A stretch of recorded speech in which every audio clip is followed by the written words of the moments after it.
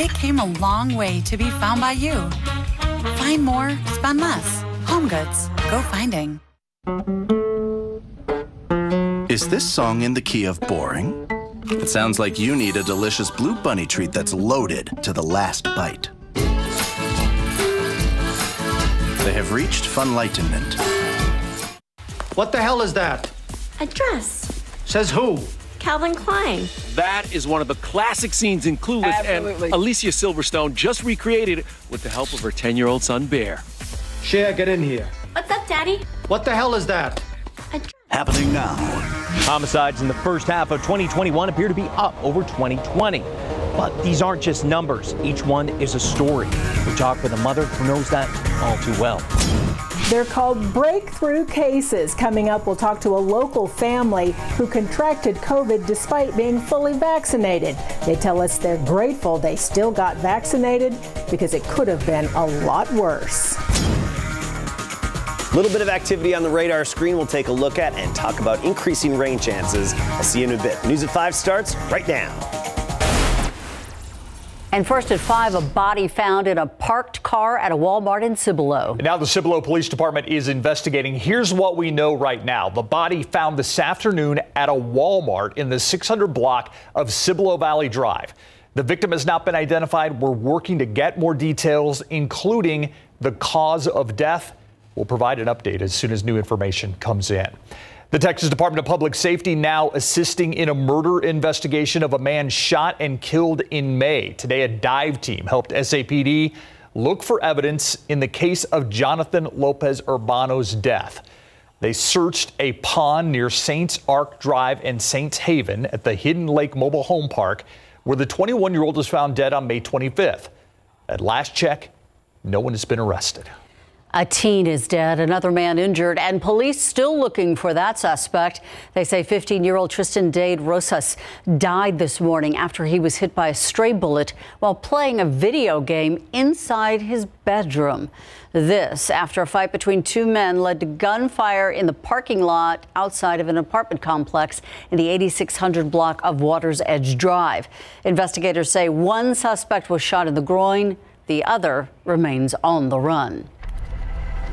Could this be the deadliest year of the decade for San Antonio? According to SAPD crime statistics, January through June had the most homicides of any year since 2011. And we are continuing to outpace last year's homicides with 87 as of today compared to 80 this time last year. As Garrett Berger explains, these are more than numbers. They're people with families left behind, including one woman whose son was murdered in 2016. And to this day, his killer hasn't been caught. When a stray bullet struck a 15-year-old this morning on the west side, Janie Esparza's thoughts turn to his family and the pain she knows they're going through. It's very sad, and the first person I feel is his mother. It's just senseless. Esparza's only child, 20-year-old Isaac Orozco, was murdered in July 2016, shot at their apartment complex by someone in a black SUV. My son made it all the way to my apartment, knocking on the door. When I went out there, I saw him. You know, he was shot on the floor. Orozco was one of 149 homicides in 2016, the deadliest full year in the past decade. But 2021 has the potential to be worse. There were 74 homicides through June. That's more than the first half of 2016 or any other year since 2011. Hearing the numbers are going up takes Esparza back to her own worst day. Everything that I felt that day when I saw my son, when the doctors came out and said he had passed, it all just comes back to me. Reliving an experience that too many mothers are going through. It's like you're walking around with a big hole in your chest where your heart is missing. Garrett Berger, KSAT 12 News. Now, a San Antonio Police Department spokeswoman sent KSAT a statement saying in part that many major cities are seeing an increase in homicides and other violent crimes. Though she noted the latest SAPD numbers show that overall violent crimes and property crimes were both down in the previous 6 months compared to last year. A shift in testimony today in the Otis McCain trial. Prosecutors today calling a NASA image analyst to the stand. Yeah, part of his job is to enhance and analyze images from the crime scene, including one showing the murder weapon. Erica Hernandez joins us live to break down that testimony, which could certainly be damaging for the defense. Erica. Yeah, so David Bretz has been with NASA for 25 years, and he was asked by the prosecution to apply his expertise into this case. Now, this is the same type of image analysis he did while investigating the Shuttle Columbia explosion back in 2003. He stated how he was asked by the state to focus on several images. There was video of the suspect entering the lobby of the building, and they wanted enhancement of his facial features. The tool that I used was the unsharp mask. Now, Bretz was able to sharpen, enlarge, and clear up those images. The most compelling image enhancement shown is that of suspect's hand that's holding the gun behind Detective Benjamin Marconi's head. We're not showing that image, but while the enhancement shows something there similar to a tattoo, Bretz can't say for sure it matches a tattoo pictured in one of McCain's suspect's photos taken the day he was arrested. The features are not good enough to identify that as the tattoo on the wrist. But there appears to be something there, and it's just unclear what that is. Now, testimony is still ongoing right now. We'll have more on what was being presented as far as evidence from CSI coming up at 6. Steve, Ursula. Thank you, Erica. Handbags, shoes, electronics. The San Antonio Police Department getting ready for its next auction. The auction starts at 6:30 tonight, but bidders can start viewing items at 5:30. It's happening at the VFW Post 9186. That's at 650 East White over by Mission County Park. All the items can be purchased with cash or a credit card. We have a link to view the full list of items on our website, KSAT.com. COVID cases continuing to rise all across the country as well as here locally. And that includes some breakthrough cases, people who get infected despite being vaccinated. Health officials say those cases have been mild. Those people generally got it from unvaccinated folks. One local family among the breakthrough cases, and they tell our Marilyn Morris they remain confident, though, in the vaccine. Just as soon as they were able, the Shute family got vaccinated against COVID-19. Actually, during the big snowstorm, we managed to get in and get our first round. And so we were done, and all of us at the same time, we were done. March 9th was our second round. And so we felt very confident. But earlier this month, Karen felt crummy and thought she had a sinus infection. I went over to the urgent care doctor, and they said, okay, well, let's go ahead and take the test. And while I was there, they said, you're positive. And I said, I'm what? I was shocked. So the entire family got tested. 4 out of 5 had the virus, though they may never have known it except for the testing. The worst that happened to me was it was like a bad allergy attack. Except for a little sniffle, their son Carter had no symptoms. They are among what are called breakthrough cases, people who contract COVID despite full vaccination. Locally, there have been about 800 breakthrough cases. That's a small fraction of the million-plus people fully vaccinated. While vaccinated people can still get infected, doctors say serious illness is very rare and symptoms usually mild. The Shutes don't know where they got the virus, likely around the 4th of July. They do know they're grateful for their medical treatment and the vaccine. I'm very thankful we got it.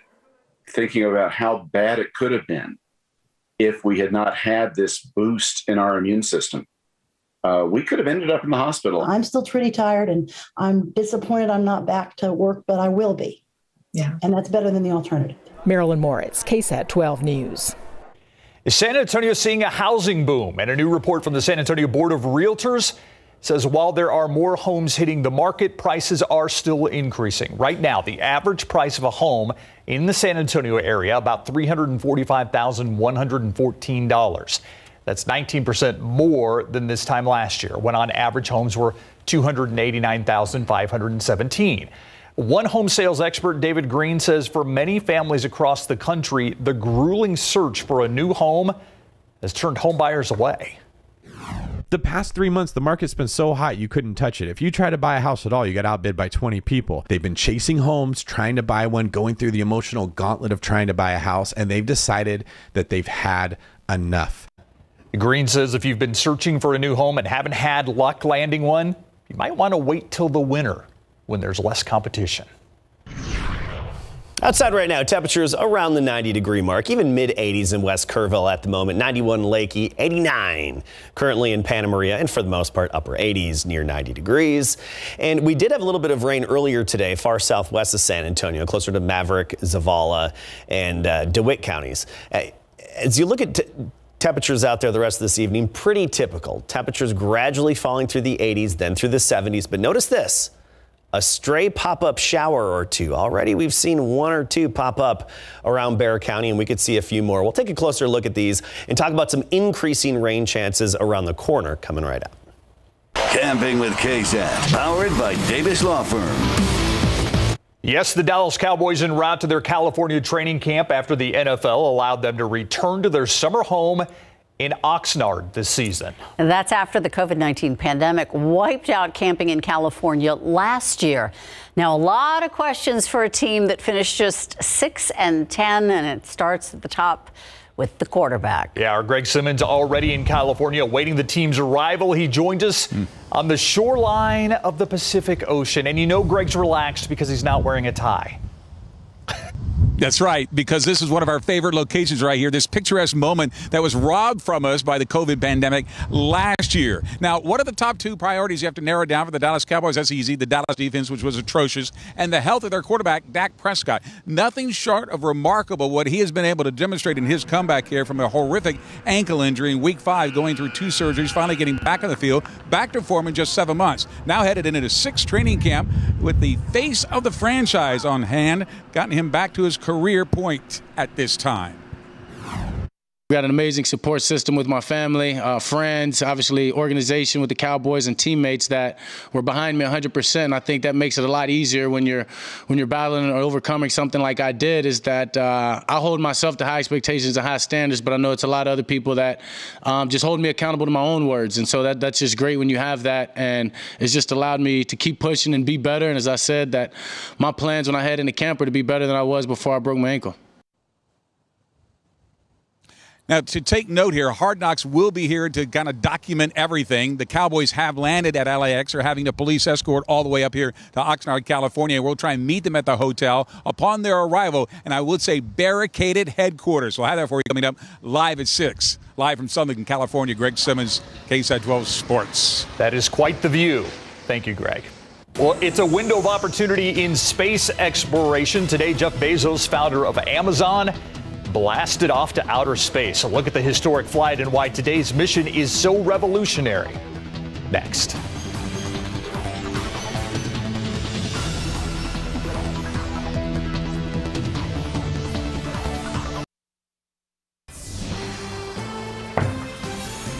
A minutes-long trip to outer space. It's the groundbreaking launch that took place this morning, sending Amazon founder Jeff Bezos and 3 others into space and back in 10 minutes. No pilot on board. Here's ABC's Marcy Gonzalez with details on what this means for the future of space tourism. 2, 1. Launching into space and history. On our way to space with our first human crew. Blue Origin's New Shepard rocket with Amazon founder Jeff Bezos and 3 other passengers inside that capsule at the top, traveling at more than 3 times the speed of sound, reaching space in just 3 minutes. Max Q is confirmed. Beautiful burn on that BE-3 engine. The capsule separating, leaving Bezos, his brother Mark, 82-year-old aviation pioneer Wally Funk, and 18-year-old paying passenger Oliver Damon with a few minutes of weightlessness to take in the view. Oh, I love it. Here, catch. And even play catch. Yeah! Before returning to Earth. The booster landing first, followed by the passenger's capsule, parachuting safely to the ground. For Bezos, mission accomplished. What we're doing is the first step of something big. And for Funk, who first trained to travel to space in the 60s and didn't get to go until now, a long-awaited dream come true. It was wonderful. I want to go again, fast. And Funk is now the oldest person ever to go to space. Oliver Damon is the youngest. History made here in the West Texas desert with the first of what Bezos says will be many trips bringing passengers to space. Marcy Gonzalez, ABC News, Van Horn, Texas. Nothing has ever happened in Van Horn that important. Really?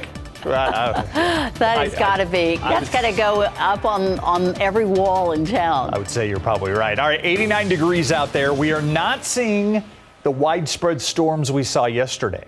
No, yesterday at this time we had a little cool front, a little wind shift line drop into town, and that really helped to generate the lift we needed to get those showers and thunderstorms going. Today, we're just relying on the old-fashioned daytime heating from the sun to bubble up a few showers, and that's what we've seen. A few. Let's take a look at the radar right now. And this is over actually the past 2 hours, and you see a little bit developing on the west side of town, very briefly there, especially between 410 and 1604 over the past 2 hours. And right now, near I-35 and 410, one little shower left over. It was heavier just a little bit ago, but now it just has some moderate rain right over I-35 as it intersects with 410, and a little sprinkle just north of Mission San Juan. But this is pushing southward right through Somerset Road toward Garza Crossing. If it lasts all that much longer, shouldn't be much time left in that one. Even just north of Divine, we had one little pop up there you can see over the past few hours. This is a little better put together here. South of Eagle Pass, some heavy rain right along the Rio Grande, lightning and thunder associated with it, but nothing severe. And this is an area that actually saw some soaking rain earlier today. We're talking Maverick County, Zavala County, Dimmitt County. That's where we had some soaking rain earlier today. And there were some pockets of that area that had early this morning between 1 and 2 inches of rainfall. And now we're seeing another downpour pop up in Maverick County. So good maintenance rain, keeping them drought free down there. It's nice to see that. Elsewhere across the state, not a whole lot of activity, but here's the main driving force as we go later into the week. This upper level disturbance, that spin that we have, that upper level counterclockwise spin, that upper disturbance is going to drift our way, and it's going to position itself more favorably as we get into Thursday. Tomorrow, more of the same, just some of those pop-up random isolated downpours. But once we get into Thursday, we get on the stronger side of this upper level low. Even first thing in the morning, we could have some showers developing, and then especially into the afternoon as we generate some of that daytime heating and get more instability. Some showers, heavy rain, and lightning and thunder associated with it as well. And it should be a little more widespread at that point, the showers and storms being more numerous than what we have out there today. So tomorrow, 30%, so isolated. By Thursday, up to about 40%, so being scattered, but still not everybody's going to get the rain. It's going to be about 40% of our area. Luck of the draw with that one. And I think mostly east of the Rio Grande in locations closer to San Antonio and eastward. 88 degrees, that's our temperature right now. Dew point is 68. Yesterday at this time, we dropped down to 75 degrees because of the rain. But right now, it's closer to reality, but we're still running below average for this time of year. The average high is 95 degrees, and usually that's where we'd be, quite often I should say, that's where we'd be at this hour. Stinson's at 90, Castroville 91, and Hondo 94, Pleasanton 93, even Del Rio 96 degrees, so not really too hot anywhere, no triple digits on the map right now. Tomorrow we'll start the day at 72, a lot of sunshine right from the get-go in the morning. Make it into the low 90s, about 91 for the high.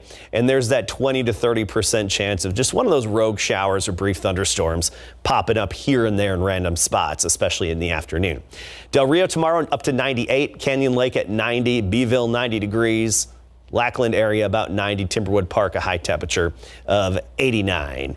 Into Thursday, there's that best chance of the week, or highest chance, if you will, at 40%, especially in the afternoon, still near 90. Then a more familiar summertime weather pattern seems to settle in with sunshine and temperatures back into the mid-90s consistently. Something we might recognize as summer. Exactly. Yeah, really. Thank you, Adam. All right, the sun, the sand, Greg Simmons. Let's go to California as Greg is awaiting the Cowboys. Greg.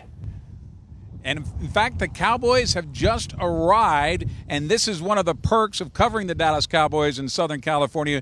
Picturesque moments like this behind me. When we come back, what did the Cowboys have to say before they start training camp in 2021, returning to Oxnard for the first time in over a year, and it's time to play the elimination game of the NBA Finals. Camping with KSAT, powered by Davis Law Firm. Good afternoon, everybody, and welcome to our live coverage of the Dallas Cowboys training camp over the next 2 weeks. We bring you this beautiful picture of the Pacific Ocean before we head to Oxnard and meet up with the team as they arrive here. That's after the COVID pandemic robbed them of their training camp here last year. Now, one of the first aboard the team charter today, running back Ezekiel Elliott, is looking for a bounce-back season. Amari Cooper reporting for duty after missing all of this off-season workouts due to his ankle. But I don't think anyone is more excited about this year's training camp than Dak Prescott after that ankle injury that could have ended a lot of careers. Instead, he's back fighting through 2 surgeries, then the endless rehab to get him back to where he doesn't even want to talk about the injury in camp. But what has his whole experience taught him? To actually just see myself 6-7 months later from the injury or whatever it is, and yeah, I mean, just knowing that there is no limits. There's no limits to what the mind can do. There's no limits to what you can push yourself to do. There's a lot of injuries that have more of a mental weight than they actually do a physical weight. And if you can learn how to get that off of you just by trusting yourself, believing in what you can do, trusting the doctors and the people around you, you can do pretty much anything you want coming back from majority of the injuries that this game gives us. Is the night Milwaukee Bucks can claim their second NBA championship, or the Phoenix Suns can force a Game 7. It's Game 6 of the NBA Finals. The Bucks now are 5-point favorites going into this game tonight in Milwaukee, that they can close out the series and win just their second title in NBA franchise history, or the Phoenix Suns can bounce back from losing 3 games in a row for a shot at the first ever NBA title. One thing that stands out for young Giannis from Game 5 is seeing LeBron James sitting courtside. This is crazy. This is a crazy story. This is not a promo. The night before, I was watching Space Jam on HBO.